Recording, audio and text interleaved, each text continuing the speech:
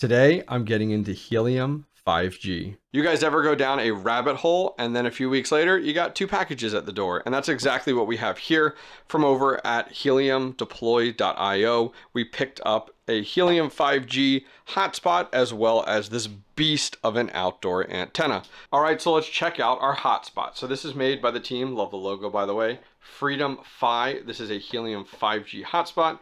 Let's go ahead and get this opened up here. All right, so opening it up real quick, we do have our Helium 5G hotspot, a little card from them on how to get started, so we'll have to follow that. We got this mounting bracket, which is actually kind of nice. And then this is our power cable, and finally our antenna.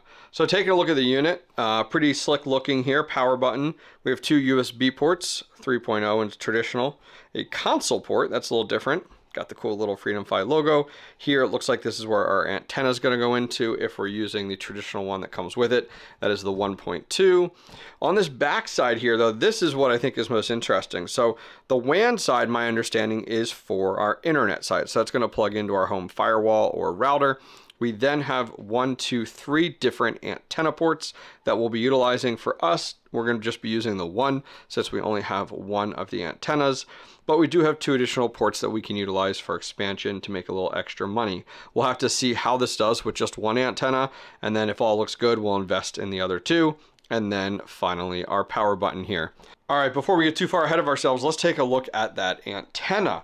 So taking a look at this one here, I believe it's pronounced Baicell, I believe. Correct me if I'm wrong down below. You guys probably know a lot more than I do. I am just getting in to Helium 5G. So this is our antenna. We have our mounting equipment as well as our power cables. Let me get this unboxed on the table and we can take a closer look. All right, so this thing is definitely heavier than it looks. I mean, it's got some weight to it without a doubt, but it makes sense because look at this mounting bracket. Oh my gosh. So it'll slide on like this, and then you have these additional hooks that you can add to like a pole mount.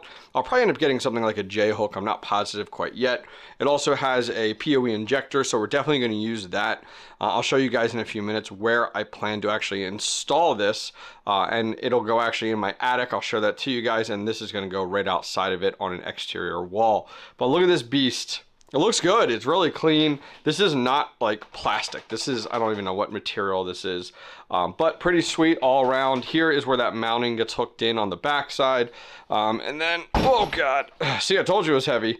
It's pretty robust. And then on this side here, all right, sorry, it's hard to do one-handed. It is really heavy. On this side here, there's a door right here that opens up, and there's actually right through here, you can see these little grommet holes. I can't really open it this way, I have to wait, but this is where I'm gonna put my Ethernet cable through, and that'll come through, and it'll go over to PoE, which this will be inside the attic, and then from there, LAN port will go into a switch that I'm gonna put in the attic itself. I won't need these anchors. I'll probably end up anchoring a little bit differently than these, but yeah, this is it, guys. I mean, this is pretty sick. As I said, pretty large. So we'll have this unit set up, and it's all going to hook to here, which will be really, really nice. Now, the nice thing is, like, I can put a little Ethernet, I could put that antenna actually on, now that I think about it. But at the end of the day, it's actually going to fully optimize the antenna, which is right here, which is that ENB1 unit. So let me head up to the attic, and I'll show you guys where I'm going to put this. All right, we're up in the attic, up in the roof here. You can see this is the one way. We finished this about a year ago, and then you spin around, and here is the other way. So take a look. Yep, GPU miner at heart, absolutely love it. This is where all my boxes live. Got away with hiding them up here in the attic, away from the wife and the kids. So if you guys have followed my channel, we got into helium mining some time ago. It's a little dark, so I'm gonna kind of show you guys. We ran Ethernet from the basement. Sorry, just kind of ran up that ladder. Up here, there's my traditional helium MNTD gold spot miner. We do have an LMA 400 cable off of that, and it actually goes, here, I'll show you, right here. So here is our traditional helium mounted right here with an 8 dB antenna. This thing has been rocking it. Even right now, it makes over $1 a day. It barely uses any watts, I can't complain. But what I'm thinking about doing is putting another shelf here, putting a switch in. I do have power. I ran power somewhere. It's under here somewhere. Let's see. There it is. We got power there. Sorry, a little bit of a mess up here. I need to clean it up. So maybe I'll do that before I get started. A shelf here with a switch to go ahead and provide Ethernet to this unit. I've tried these in the past with wireless. They just don't do very well. So wire this unit. We'll wire in our new Helium 5G or FreedomFi one. And then what I'm thinking is putting my 5G antenna, that Baicell's one, on the other side of this wall, because we're well up. I mean, I have a 2-story home. This is at the very peak, and putting it right out here. But I really don't know. If you guys know, will that 5G one interfere with this one? I don't think so, but I thought I'd ask you guys first, because the direction outside this wall is towards a more populated area, and everything I read was like you want to point these towards the most populated area around you. But I'll show you guys outside here in a minute. This is really high up. Like, I'm gonna have to get a lift to go ahead and actually get this high because my property slopes on this side. So let's head downstairs and I'll show you guys a picture of the outside of the house here. All right, guys, so I went ahead and took a picture of the outside of my home here, and to show you guys a little bit, if I zoom out, you see how the property slopes quite a bit. There's that outside basement door that you guys see me always coming in and out of. But my goal was, and where we were in the attic was actually up here, way up here. And that regular Helium lo-fi antenna was right here going up and down. So my goal was to put this antenna way up here, but I'm going to need, and I don't remember the name of it. It's not a scissor lift. It's whatever the lift is. It's kind of like angled. It's got the big tires on it. I'm probably gonna have to rent one of those. The downside is those are expensive. So I'm gonna have to try to figure that out. I thought about doing, I've even tried when I first did the Helium stuff, an extension ladder, and it's so high. I mean, significantly higher than 2 stories. So gonna have to figure that out, but that's gonna be my long-term goal of getting this installed. Now, let's take a look at a few things, because there's a lot to unpack here and understand, as Helium 5G antennas require so much more than what I expected. First off, I wanted to show you guys how my Moken cell was doing. If you guys remember a previous video, if you guys didn't catch it, I'll put a link down below as well as the upper right hand corner. On Moken.io, we actually have a cell, like it's a FreedomFi one, and it's this exact same antenna that you guys can see here, which is the Nova 430H. We have one of these, but we're like leasing or renting it from down in Florida. And it's actually pretty sweet the way this looks here. If I click on view on coverage area, it's going to go ahead and find it and zoom in. And look, there's one right there. And we're getting 75% of those profits off of that, is the way that this is set up. So to show you guys specifically, you know, I went through this in detail in my last video, but what I want to show you guys was like, I've been getting payouts. Like, I got one actually today, recording this the 13th, for 58,000 of the mobile token is what they call it. And then you can see all my payouts here every few days. I'm getting a payout, which is really nice.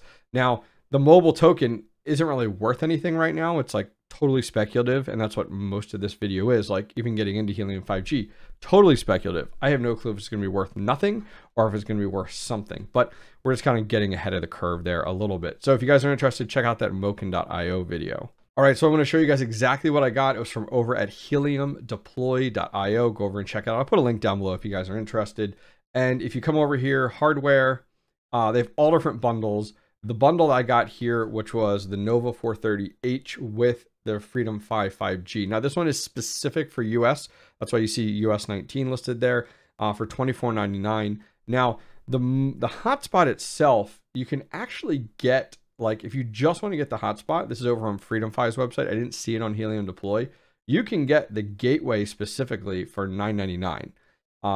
And so you can see that's readily available right there. And then you could just set this up. I think they actually have, I thought they had some, yeah, here we go, like some indoor bundles. So you could do all of this and run the indoor bundle if you wanted to. But as you guys know, going with the outdoor bundle most likely is significantly more profitable. And that's really what we're going to be testing out. Now, to set up the hotspot, I'm not going to do it in today's video. I'll probably do it in the next one or show you guys how I made out. But on Helium Deploy, they have a great article by Marcus here, Brunette, who wrote this up. And as you scroll through it, it's really simple. Like, you just go ahead, connect everything. You load up the Helium app, which I'm going to be doing this.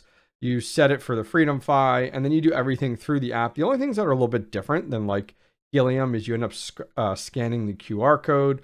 And then once you're done with that, you know, you set your location, which is pretty, I mean, this is like step-by-step hand holding, which is nice. See, now you could set it up here for the 1.2 dBi if you wanted to, or you can say that you have that other antenna. As you get through this entirely though, this is really where it gets more complicated, where you have to go ahead and set up the radio. That's the antenna version of it. And the radio definitely is significantly more work, and I didn't expect it to be this much. So when you're doing the radio, there's more of a guide here. These guys have done a really good job at Helium Deploy to explain it, but you go through the app and you go through the step-by-steps for the radio. Now, some things that are a little bit different is like you have to register not only the radio, but then you have to actually provide pictures to validate its location, its elevation, its angle, all of that stuff. So there's actually a full section where you have to download specific apps. I've been watching several videos on this, learning about it, and then taking screenshots of those apps or taking a picture with your phone of those apps to show that it's actually installed correctly. So they have a separate guide on installing this that I will be following, that you actually like go on your roof, get it mounted or on the side of your home, and then you actually have to put your phone on top of it and then take a picture with another phone in order to show its location, to show its elevation, if it's a level, and then you actually have to stand like on the ground and take pictures of the unit, and then you upload those through the Helium app, and then it actually registers the unit entirely, which is totally outside of what I expected. I didn't realize how in-depth this was, and I guess I should have read up on it more, which is fine. Not a big deal. We'll definitely work through it. Alrighty guys, so that's going to wrap things up for today. I am super excited to get into Helium 5G. Got to fix my antenna there. You know, I'm eager to really jump into it early. It may be nothing, and this may be totally speculative, totally a wasted investment, or this could be big at one point or another, maybe originally or down the road, who knows? But I have really enjoyed Helium. I know it's burned.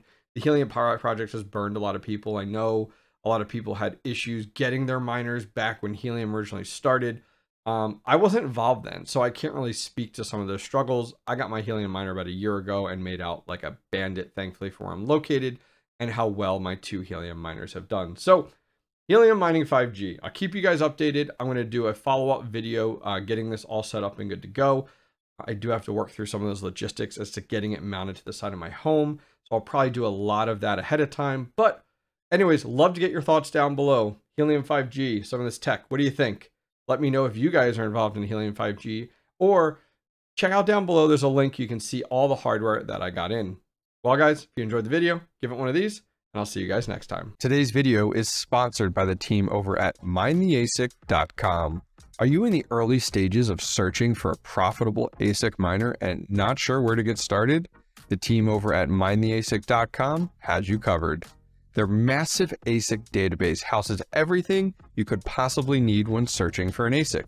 Hash rate, power consumption, algorithm, best vendor pricing, daily profitability, mining pools, and more. MineTheASIC.com is your daily one-stop shop for everything ASIC mining, including proof of work rankings, ASIC videos, relatable blogs, mining calculators, and more. Knowing what vendors you can trust your ASIC purchase with is always difficult. MineTheASIC.com has you covered. Their vendor list has been vetted and reviewed to ease your purchasing concerns. Go check out MineTheASIC.com today. Thanks again to MineTheASIC.com for supporting the hobbyist miner community.